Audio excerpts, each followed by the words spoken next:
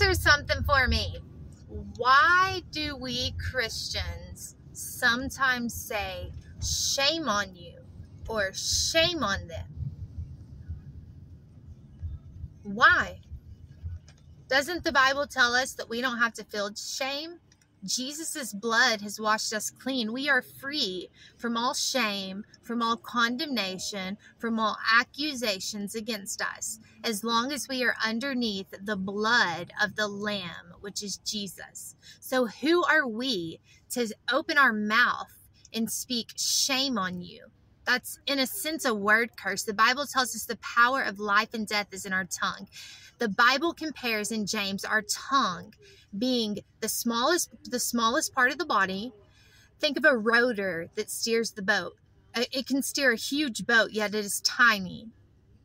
But just like a small flame can start a forest fire, so can the tongue start a fire.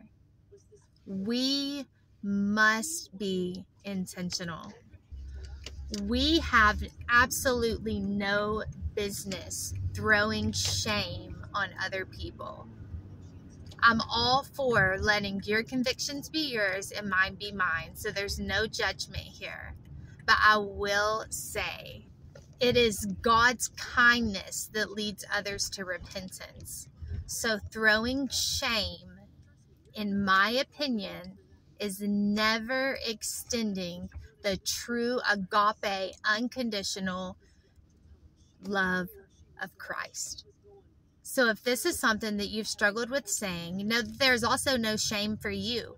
I too have struggled with this. But then the Lord really convicted me of it one day and told me, Brittany, it's not right. Who are you to say to your children, shame on you?